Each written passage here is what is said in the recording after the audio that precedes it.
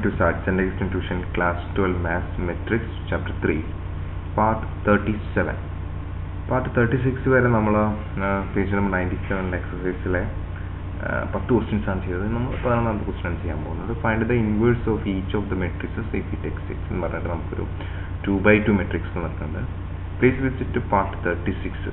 Part 36 വരെയുള്ള ഭാഗങ്ങൾ നിങ്ങൾ കാണുക. അപ് ടു പാർട്ട് 36 നമ്മളവിടെ കൂടുതൽ എക്സ്പ്ലെയിൻ ചെയ്യാം. ഇനി നമ്മൾ പെട്ടെന്ന് അതിൻ്റെ ഓപ്പറേഷൻ പറയും. അപ്പോൾ ഇതിന് മുന്നത്തെ വീഡിയോസ് നന്നായി പഠിക്കാത്ത കുട്ടികൾ ഒരുപക്ഷെ പെട്ടെന്ന് ക്ലിക്ക് ചെയ്യുക. അപ്പോൾ ദയവായി പഠിച്ചതിന് ശേഷം വീഡിയോ കാണുക. ഇതിനകത്ത് 2 - 6 1 - 2 തന്നിട്ടുണ്ട്. നമുക്ക് വേണമെങ്കിൽ റോ ചെയ്യാം അല്ലെങ്കിൽ കോളം ചെയ്യാം. അപ്പോൾ ഇന്ന് ഞാനിവിടെ ചെയ്യാൻ പോകുന്നത് column ട്രാൻസ്ഫോർമേഷനാണ്.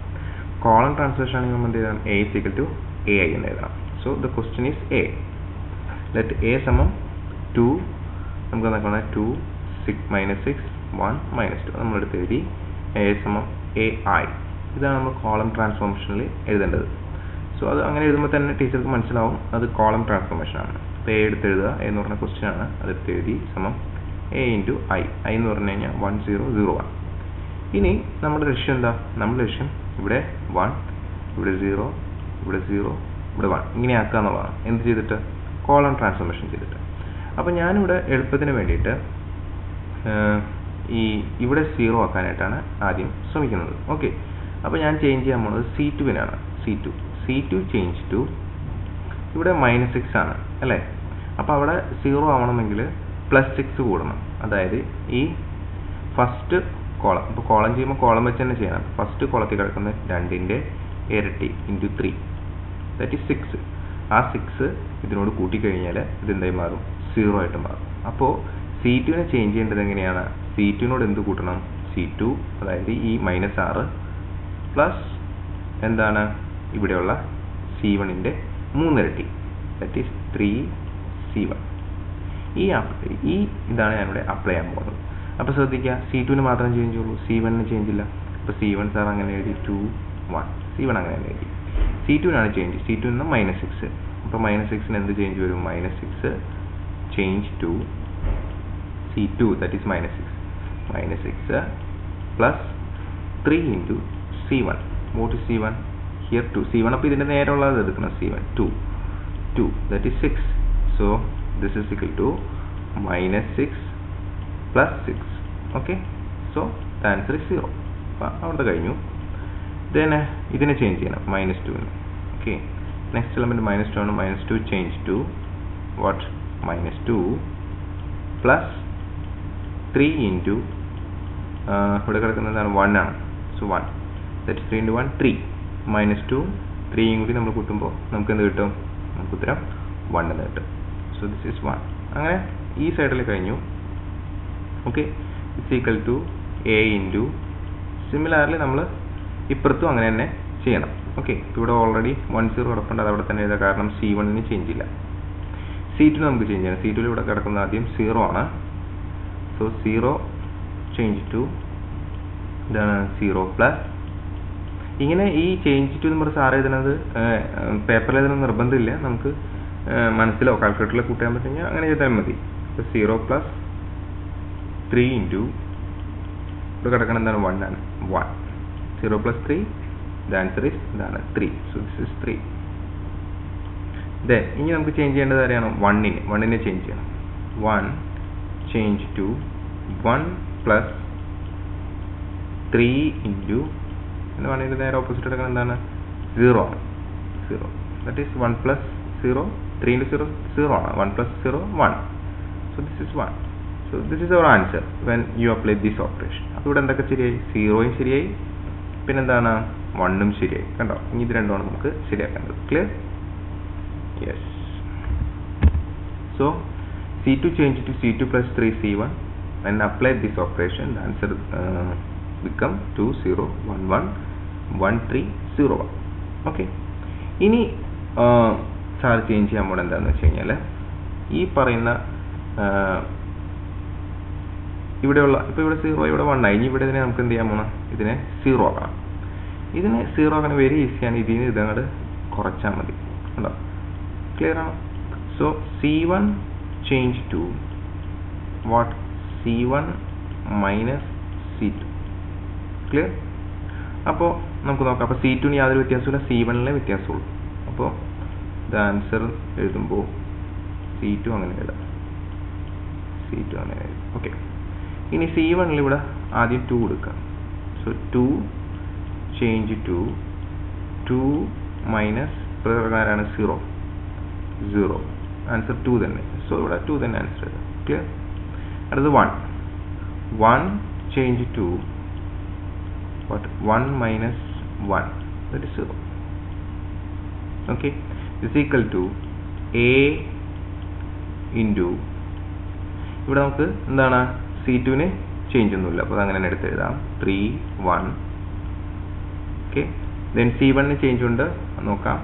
1 change to 1 minus 3, that is answer എന്താണ് -2.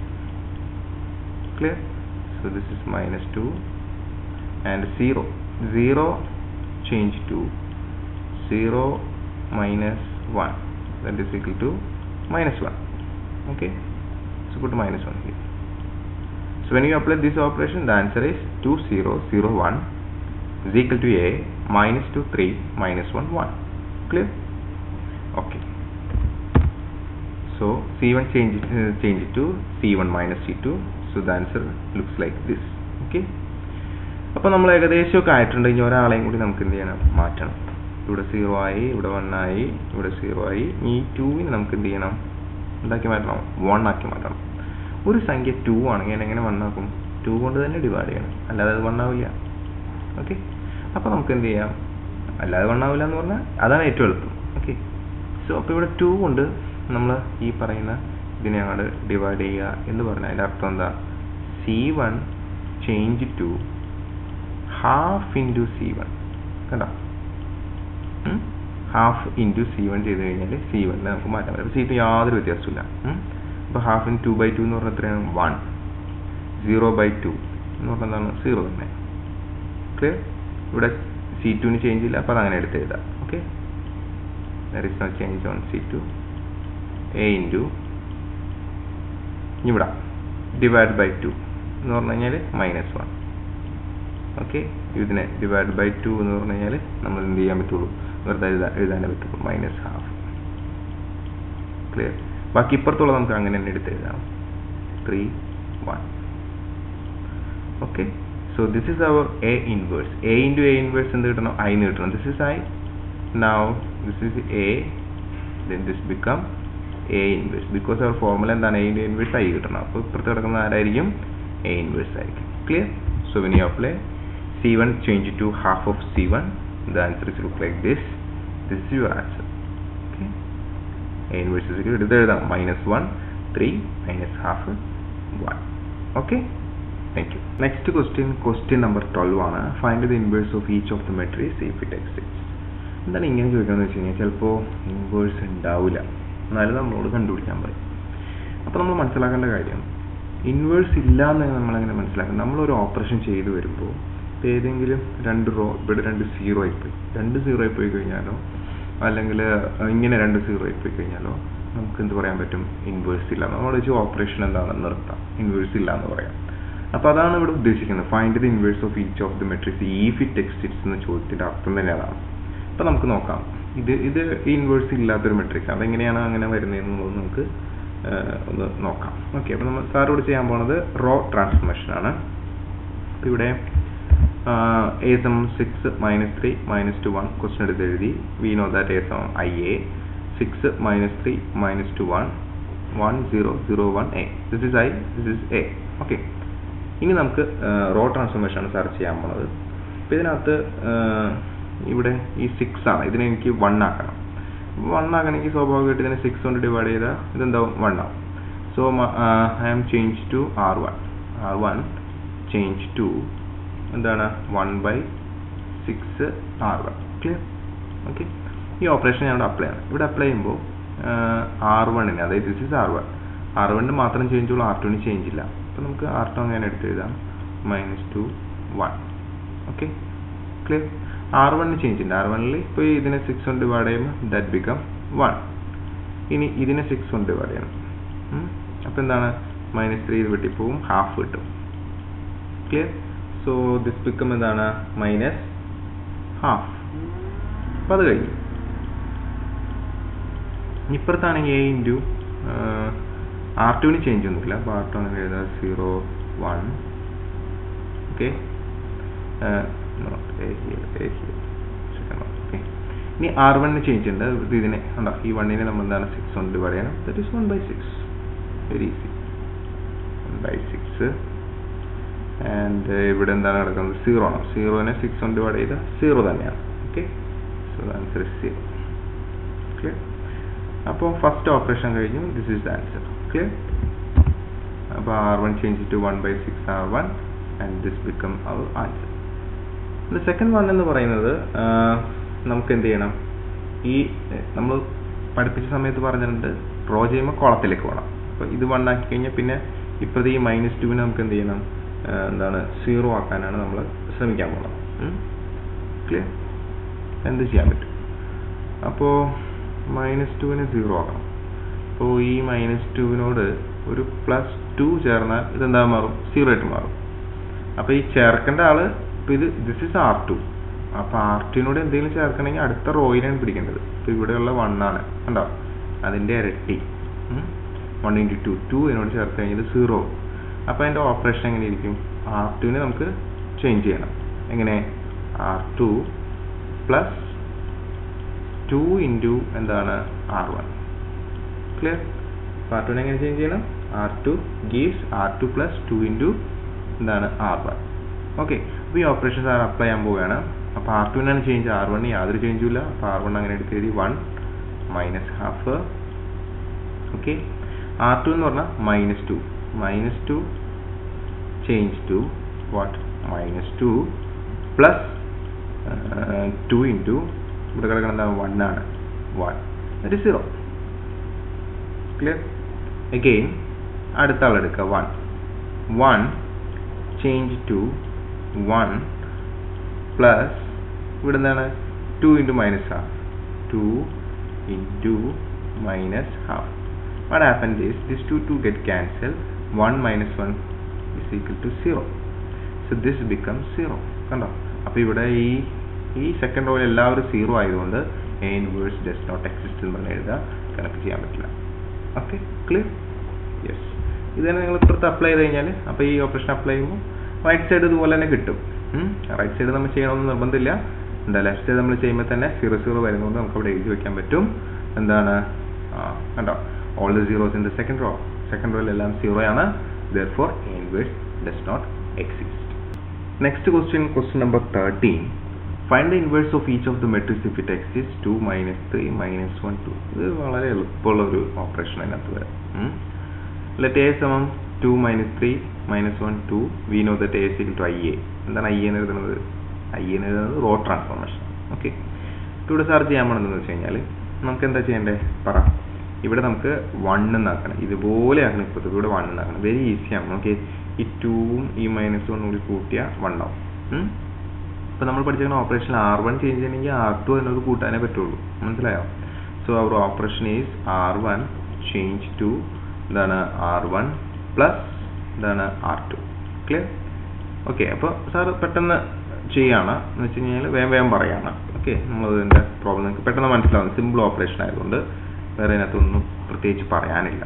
ഈ -2 ഇതും കൂടി ചേർന്ന് കഴിഞ്ഞാൽ 1 കിട്ടും, -3 2 കൂടി ചേർന്ന് കഴിഞ്ഞാൽ -1 കിട്ടും. R2ന് യാതൊരു ചേഞ്ചും ഇല്ല, അതിവിടെ എടുത്ത് എഴുതിയിട്ടുണ്ട്. ഓക്കെ, ഇനി ഇപ്പുറത്ത് വരുമ്പോൾ ഇത് രണ്ടും കൂടി കൂട്ടിക്കഴിഞ്ഞാൽ 1 + 0 again 1 കിട്ടും. ഇതിന് 0 + 1 again 1 കിട്ടും. താഴെയുള്ള R2ന് യാതൊരു ചേഞ്ചും ഇല്ല. ഓക്കെ, ഇനി നോക്കാം. അപ്പോൾ ഇവിടെ നമ്മൾ 1 ആക്കി, ഇവിടെ എന്ത് ചെയ്യണം, 0 ആക്കണം. ഇനി ഇവിടെ 0 ആക്കണമെങ്കിൽ എന്ത് ചെയ്യണം, വീണ്ടും സെയിം ആപ്ലിക്കേഷൻ. ഓക്കെ, ഇത് രണ്ടും കൂടി കൂട്ടിക്കഴിഞ്ഞാൽ ഇവിടെ 0 ആവില്ലേ. So we can change R2 as what, R2 + R1. ഇങ്ങനെ ചോദിച്ചാൽ നമുക്ക് എളുപ്പമായി അല്ലേ. അപ്പോൾ അത് അപ്ലൈ ചെയ്തിരിക്കുകയാണ് sir. R2 gives R2 + R1. അങ്ങനെ ചെയ്യുമ്പോൾ നമുക്ക് R1ന് ചേഞ്ച് ഇല്ല. അപ്പോൾ R1 അങ്ങനെ എടുത്ത് എഴുതണം. രണ്ട് സ്ഥലത്തും R1ന് യാതൊരു മാറ്റമില്ല. R2ന് മാറ്റമുണ്ട്. R2 എന്ന് പറഞ്ഞാൽ R2 + R1 -1 + 1 0 2 -1 അതിനോട് കൂടി കൂട്ടുമ്പോൾ +1. Okay, here 0 + 1 1 1 + 1 2. ക്ലിയർ? ഓക്കെ. അപ്പോൾ ഇനി ഇപ്പോൾ ഇവിടെ 1 ആയി, ഈ ഭാഗത്ത് 0 ആയി. ഓക്കെ, ഇനി എന്താ ചെയ്യേണ്ടത്? ഇവിടെ 1 ആക്കണം, ദെൻ ഇവിടെ 0 ആക്കണം. ഓക്കെ, അപ്പോൾ ഓൾറെഡി ഇവിടെ 1 ഉണ്ട്, ഇത് 3ഉം കറക്റ്റായി നിൽക്കുന്നുണ്ട്. ഇനി നമുക്ക് എന്ത് ചെയ്യാൻ മതി? ഇവിടെ ഒന്ന് 0 ആക്കിയാൽ മതി. ഇവിടെ 0 ആക്കണമെങ്കിൽ ഇപ്പോൾ ചെയ്ത ഓപ്പറേഷൻ തിരിച്ച് വീണ്ടും ചെയ്താൽ കണ്ടോ, ഇത് രണ്ടും കൂടി കൂട്ടിക്കഴിഞ്ഞാൽ അതെന്താണ്? 0. So our operation is R1 change to what? R1 plus R2. Very easy question ആണത്, കണ്ടോ? ഓപ്പറേഷൻ അപ്ലൈ ചെയ്ത് കഴിഞ്ഞാൽ -1 1 കൂട്ടി കഴിഞ്ഞാൽ ഇവിടെ എന്താവും? 0. Clear? Okay, so this is അവർ എന്താണ് ആൻസർ, കണ്ടോ? അപ്പോൾ ഇവിടെ R1 ആണ് ചേഞ്ചും R2 യാതൊരു ചേഞ്ചും ഇല്ല. അപ്പോൾ ഇവിടെയുള്ള ഈ 0 1 ഞാൻ അങ്ങനെ എടുത്ത് എഴുതി. ഓക്കെ, ഇവിടെയുള്ള 1 2 ഞാൻ അങ്ങനെ എടുത്ത് എഴുതി. ഇപ്പോൾ യാതൊരു വ്യത്യാസമില്ല. വ്യത്യാസം എവിടെയാണ്? 0 പ്ലസ് 1 ദാറ്റ് ഈസ് 1. 1 മൈനസ് 1 കൂട്ടുമ്പോൾ 0, 1 പ്ലസ് 1 കൂട്ടുമ്പോൾ 2, 2 പ്ലസ് 1 കൂട്ടുമ്പോൾ എന്താണ്? 3. Okay, now it looks like I പോലെ ആയി. This is equal to A inverse into A. So this one is our A inverse. Okay, 2 3 1 2. Clear? This is our answer. Thank you. Next question is question number 14. Find the inverse of each of the matrix if it exceeds 2 1 4 2. അപ്പോൾ നമുക്ക് let A is equal to 1 4 2 എന്ന് എഴുതാം. B let A is equal to I എന്ന് എഴുതി. ഞാനിതെടുത്ത് എഴുതി. Okay, ഇപ്പോൾ ഞാൻ raw ട്രാൻസ്ഫോർമേഷനാണ് ഇവിടെ അപ്ലൈ ചെയ്യാൻ പോകുന്നത്. സ്വാഭാവികമായിട്ടും നിങ്ങൾ ചിന്തിക്കാൻ പോകുന്നത് ഇതിനെ 1 ആക്കുക, പിന്നെ ഇതിനെ 0 ആക്കുക, പിന്നെ ഇതിനെ 0 ആക്കുക, ഇതിനെ 1 ആക്കുക. റോ ട്രാൻസ്ഫോർമേഷൻ ചെയ്യണം, ഇതാദ്യം ചെയ്യണം, ഇതെന്ത് ചെയ്യണം, ഇത് ചെയ്യണം, ഇതെന്ത് ചെയ്യണം, ഇങ്ങനെയാണ് ചെയ്യുക. അപ്പോൾ സാർ പറഞ്ഞിട്ടുണ്ട് ഇത് നമുക്ക് എളുപ്പത്തിന് വേണ്ടി നമ്മൾ ഉണ്ടാക്കിയ ഒരു ഓർഡറാണ്, അങ്ങനെ തന്നെ ചെയ്യണമെന്ന് നിർബന്ധമൊന്നുമില്ല. വേണമെങ്കിൽ ഇതിനാദ്യം നമുക്ക് എന്ത് ചെയ്യാം? 0 ആക്കാം. അപ്പോൾ ഇവിടെ ഈ കണക്ക് വളരെ എളുപ്പത്തിൽ നമുക്ക് ചെയ്യാം, കാരണം ഇതിന് ഇൻവേഴ്സ് ഇല്ല. നോക്കൂ എങ്ങനെയാണെന്ന് വെച്ച് കഴിഞ്ഞാൽ ഇവിടെ ഈ 1നെ 0 ആക്കാനായിട്ട് സാറ് ശ്രമിക്കുകയാണെന്ന് വിചാരിക്കും.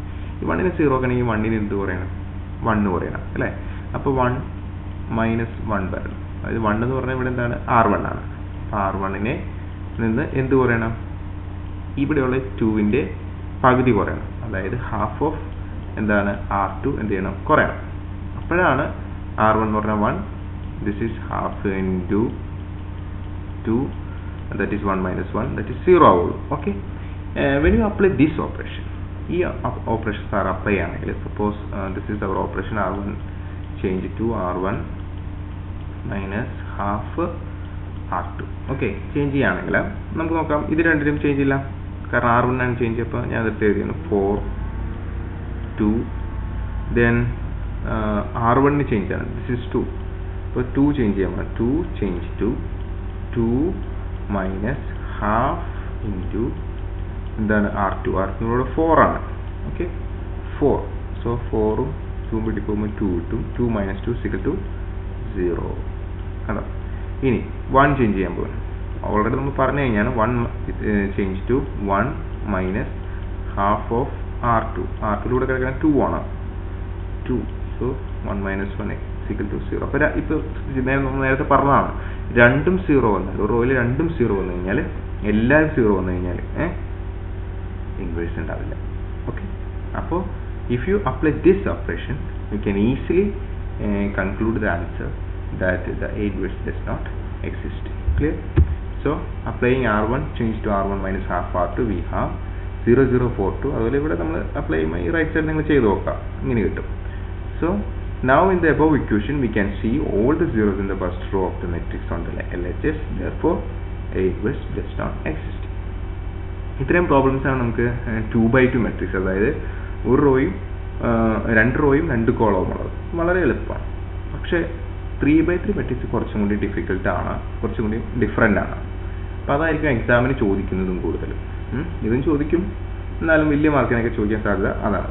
അപ്പോൾ നമ്മൾ അടുത്ത ക്വസ്റ്റ്യൻ എന്ന് പറഞ്ഞാൽ 3x3 മെട്രിക്സ് ആണ്. 3 റോ ഉണ്ടാവും, 3 കോളം ഉണ്ടാവും. ഓക്കെ, ബട്ട് ഈ വീഡിയോ ഈ 3x3 മെട്രിക്സ് മുതൽ നമുക്ക് പെയ്ഡ് വീഡിയോസ് ആണ്, ഓൺലൈനായിട്ട് ചേർന്ന കുട്ടികൾക്ക് മാത്രമേ കാണാൻ സാധിക്കൂ. So please join online for more videos. WhatsApp 9747977418 for more details. Okay, thank you. Please visit part 38.